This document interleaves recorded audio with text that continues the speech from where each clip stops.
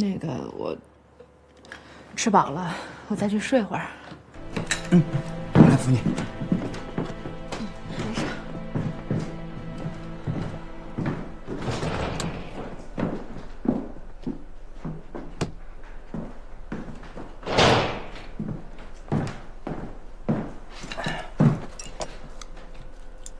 川儿，哎，你们也怀孕几个月了？4个月了。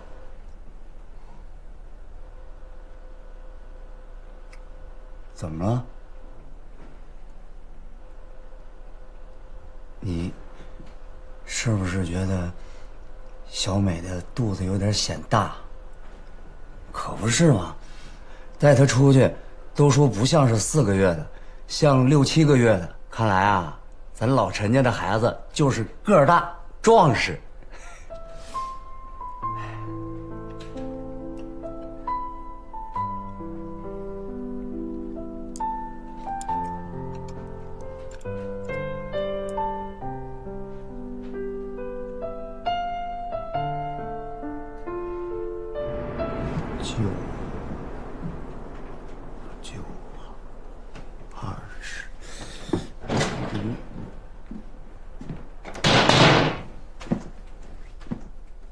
干嘛呢？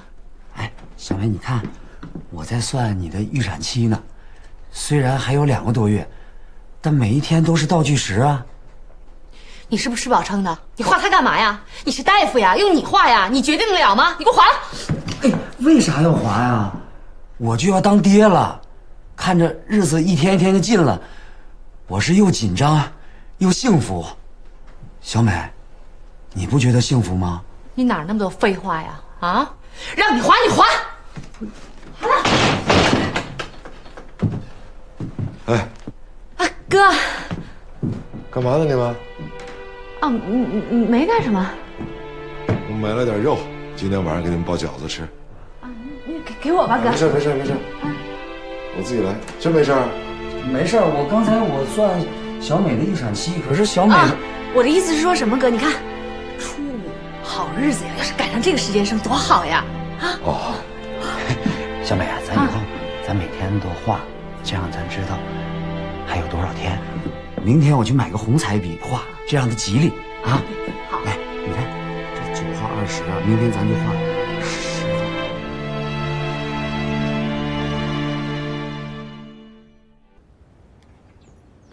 赵春雷，谢谢你啊，谢谢你陪我来乡下。你回去吧，我要在乡下呀，多陪陪我的宝贝孙子。回去吧。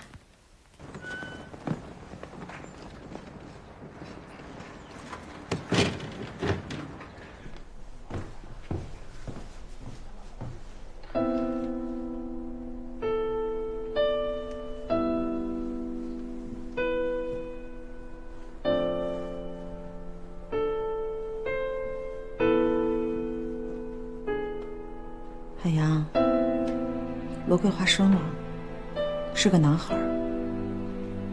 我正想立刻就问问他，这孩子的父亲到底是谁。可我看见你妈妈见到这个孩子以后那么高兴，她认定这个孩子就是你的。现在这个孩子仿佛就是她的整个世界，是她唯一的精神支柱。看见他这样，我实在是不忍心打破他这份喜悦的心情。我知道，要是你也不会鲁莽行事的。你是那么宽容，那么善良。你放心，给我一点时间，我一定会查出事情的真相，然后找一个合适的时机还你清白，也尽量不让你妈妈受到伤害。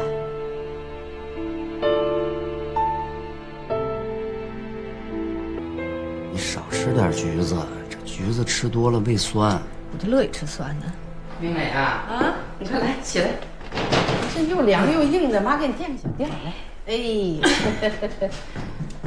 好了，坐下来啊，慢点。哎，怎么样，舒服了吧？软和。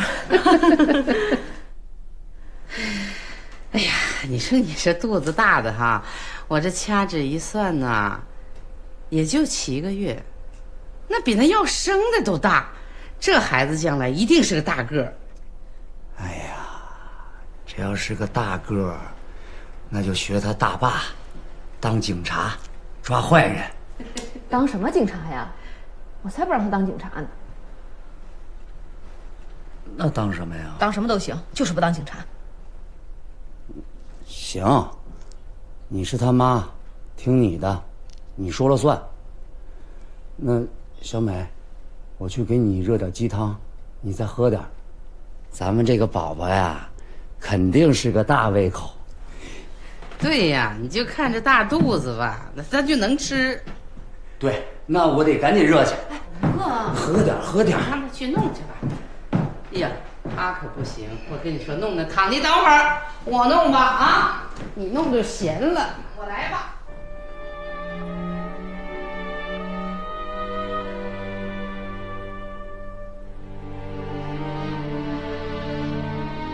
陈队长，这个是吴明美的工资，扣的也没剩多少了，你给她带去吧。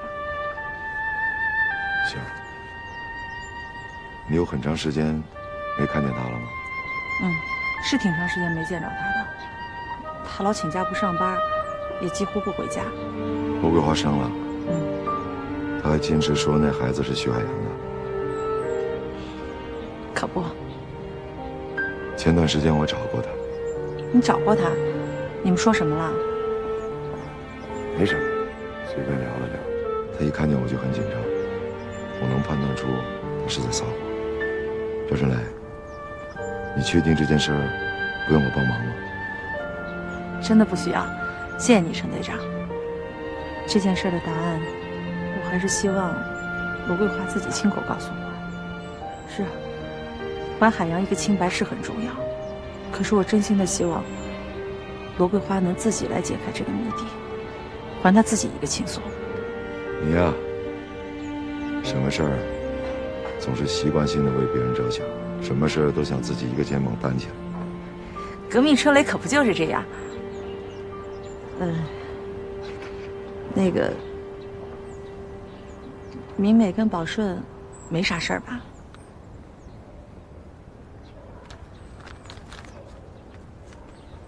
咋了？他们俩还行。那就好。算算，这过一阵子明美也该生了吧？她的孩子应该是比罗桂花的孩子小2月。那样最好了。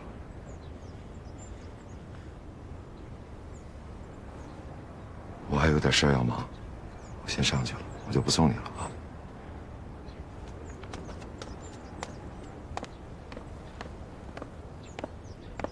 不知为何，陈建国什么都没说，赵春雷也突然感到心慌了。他几乎立刻就知道陈建国在想什么，那是一个他自己都不愿去想的问题。真的会那样吗？赵春雷再也不敢往下想了。